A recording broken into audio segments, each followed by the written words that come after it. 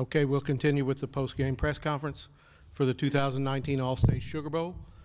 We have Texas head coach Tom Herman, defensive end Charles Omenihu, and we will be joined in a few minutes by quarterback Sam Ehlinger.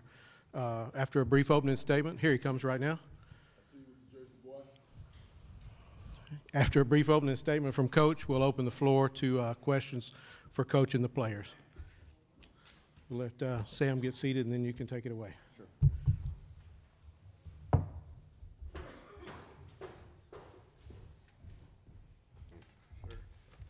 Nice jersey.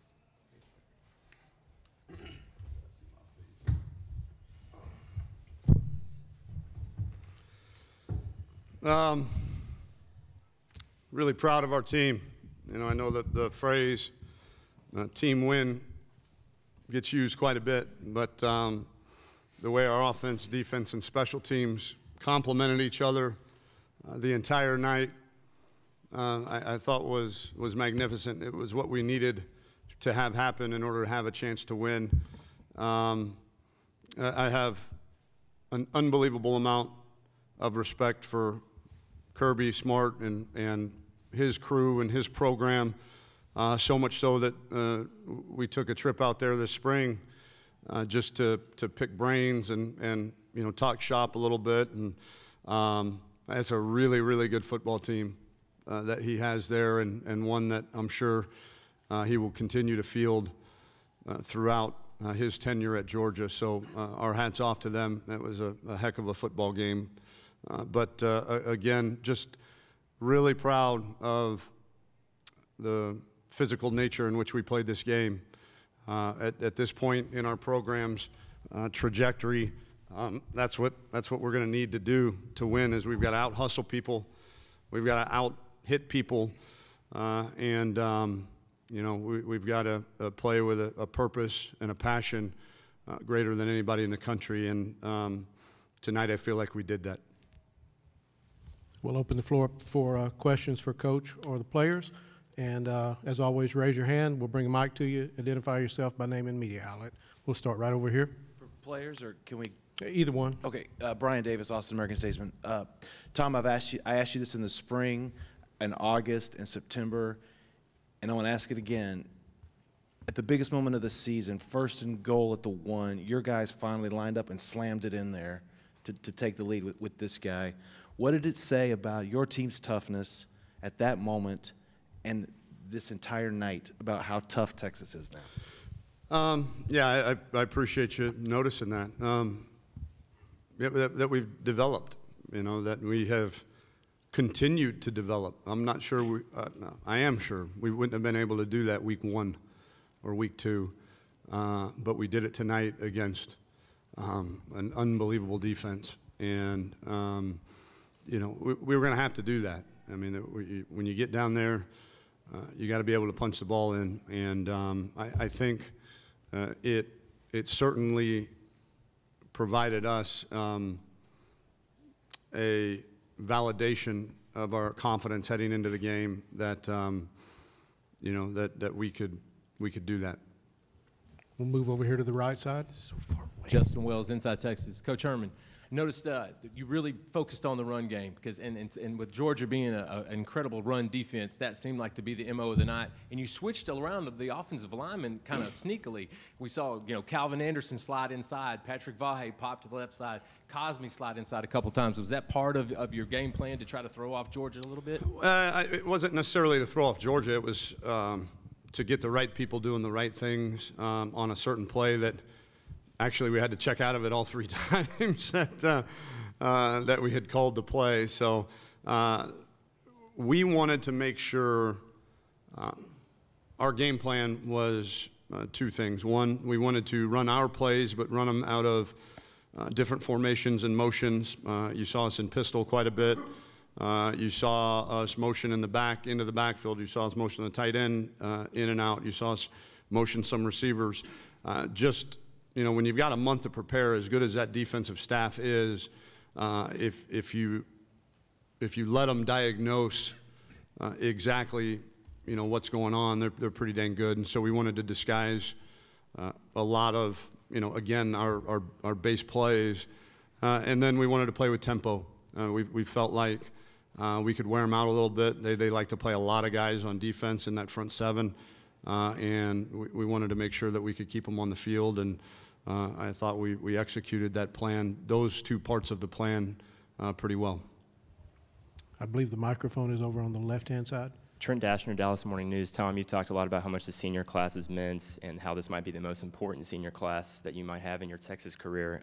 After having won the Sugar Bowl now, can you put in perspective just the impact that they've had and then capping their careers off this way? Yeah, I mean, anytime I'm asked about them, I'm going to thank them publicly. We would not be here if it was not for their buy-in 2 years ago. I told the senior class, even in the locker room, you know, despite an up and down year last year, they never wavered in their buy-in and their commitment. Despite, you know, us laying an egg in the first game, you know, that could have been a time when a less bought-in group, a less mature group would have, you know, rats jumping ship, if you will. And they didn't. It brought them closer. It brought them more together. And they were the heart and soul of this season. And, you know, they are a huge part or a huge reason why our trajectory is headed the way that it's headed. Move over to the right side towards the back. Ricky Doyle, Spectrum News, Austin. Sam, I'm wondering if you can tell us how the Drew Brees Westlake jersey came to be for tonight, and then also just overall what this night and this win meant for you and for the program. Yeah, I think coming into the Superdome, I had to respect Drew because of all the amazing things he's done in this building, and I honestly wanted to play like him, have a little magic, but that was just paying my respect to him. And then, I mean, this win it's a huge stepping stone for our program. It's going to carry a lot of momentum into the off season, and I look forward to getting back in January. Back over on the left side, front row. Cedric Golden, Austin American Statesman. Sam, piggybacking on Ricky's question, do you have a relationship with Drew, and how cool was it to come in here and produce that magic that he's produced so many times in this same building? Yeah, we've connected a few times. He's always been incredible to me, reaching out, always letting me know that he's there if I need him. He obviously is a tremendous role model because of what he's done in the NFL, and I thank him for that. On the right side, front row. Arnold Richardson, Orange Bloods. Hey, Coach, did your heart drop when Sam yelled that you guys are back as far as Texas is concerned? And if yes. Then can you, from your perspective, just put into, now that the season's over, you don't have another opponent, what does this win mean, and is Texas back? I'll never know what that means, is Texas back, so I'm never going to comment on that. It can mean a lot of different things, and so I'll never comment on that. I know we're headed in the right direction. You know, I don't ever want to give any kind of finality to, you know, where we're at, because we're always making progress. And, you know, the win, again, just means, you know, we're headed in the right direction. You know, we lost in Dallas a month ago, and it left a really bad taste in our mouth. So the good thing is there's still a lot for this program to achieve, mainly winning our conference title, but to beat such a quality opponent like that, the way that we did it, and to do it on this kind of stage in the Sugar Bowl certainly leads me to believe that we're headed in the right direction.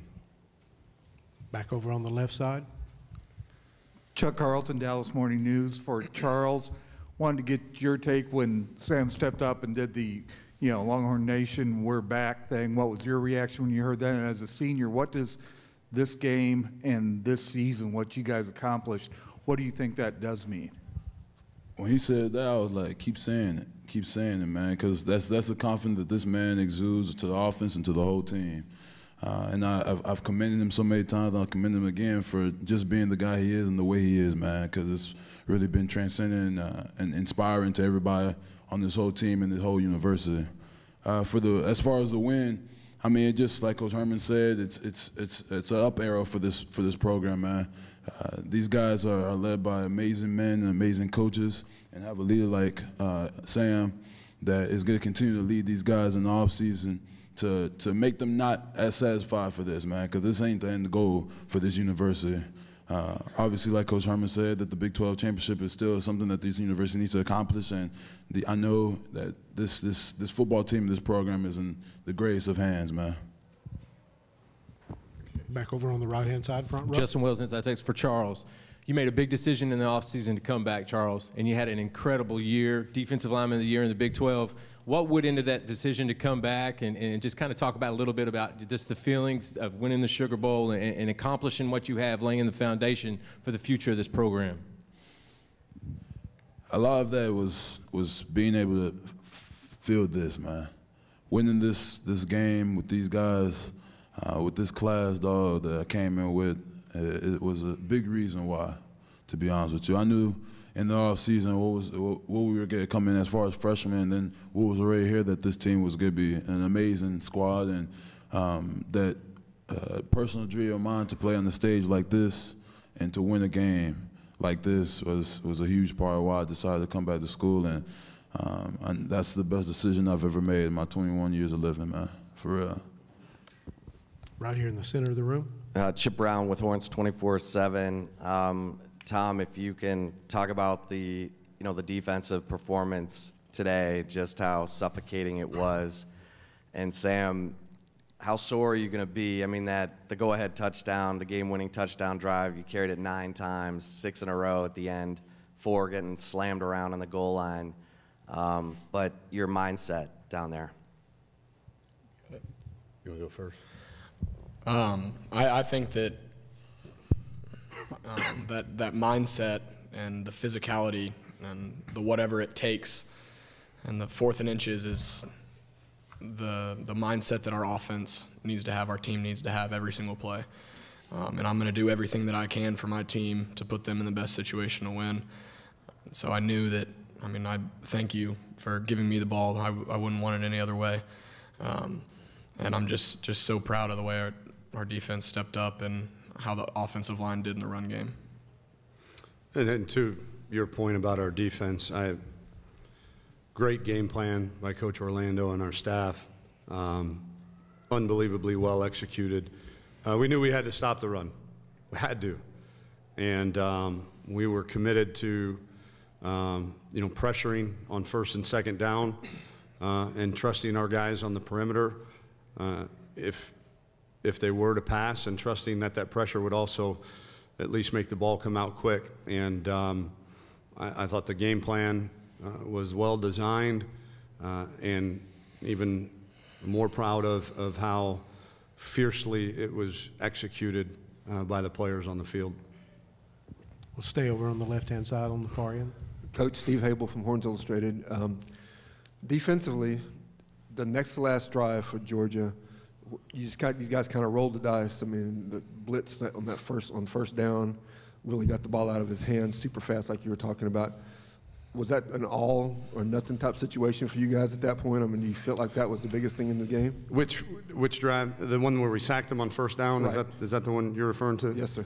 Yeah, I think, and we forced them to punt at the end. Yeah, I think we learned our lesson on the drive before that, they're so good, their quarterback, receiver, O-line, that, if we sit back and play too passive with that much time left on the clock, that's probably not the smartest thing to do. So we wanted to pressure them on that drive, and it worked out well. And I just can't, I think, we all want to think that offense and defense are, is mutually exclusive. They go hand in hand, and they're very complementary.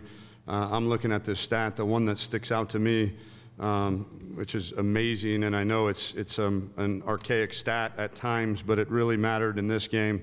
We had the ball for 12 minutes in the 4th quarter. 12 of the 15 minutes. And I thought our offense did a great job of getting first downs and milking the clock down with a lead. And our offense played a part in playing great defense as well. Stay on the left-hand side in the front row. Sam, specifically about the goal line, those goal line plays, were those all you? And was there any talk about field goal on 4th down, or was it going to be all you all the way on that? Well, we didn't really talk about it because we got stuffed 3 plays in a row, which we have to fix. But I don't know what was being said on the headset, but I'm just glad that they trusted me and gave me the opportunity to punch the ball in. Any doubt, Tom? No. Not with that guy carrying it. Back on this side on Justin the front Wells, row. inside Texas for Sam. You had a little moment, Sam, with the trophy when you went over to the stands and you got to see your mom and your family. Just tell us how special that was for you. Yeah, it was incredible to see my family and all the trauma that we've been through. To get this opportunity, Texas football and the University of Texas has meant so much to me and my family, and to be able to do this with my family here, I can't think of anything better. We have time for 2 more questions. We'll go on this side of the room, and then we'll finish up right here. Tom, Ted Lewis, New Orleans Advocate. You've been part of a championship team at Ohio State. You talked about you went to see Georgia, and I know you've got to be familiar with Alabama and Clemson. When you talk about we're getting there, what's it going to take for a Texas or anyone else right now to get to that level to dislodge what Alabama and Clemson are able to do right now? They've got a pretty good head start on everybody, I can tell you that. It's going to take multiple years of recruiting classes like they've had in the last half decade or so, and then it's going to take the development of those great players. And we feel like we're on track. Having been at this program for a couple years, we've recruited really well. We've developed really well. I think we've got the best strength coach and strength program in America. And so I think we're going to need, to continue to recruit at that elite level. And then once we get them here, we've got to develop them at an elite level, like those programs. Final question right in the center of the room. Jeff Alhorns, 24/7. Tom, talk about the end of the second half, or the end of the first half and the start of the second half. It was almost the complete opposite it was in the Big 12 championship game, where they don't score. Bushevsky gets the 50-something yard punt to get you to halftime, and then the defense comes out and forces a turnover. How huge was that swing right there, just to not give up points or have a special teams gaff, and then for the defense to come and get the ball, the offense the ball right back? Yeah, it was huge.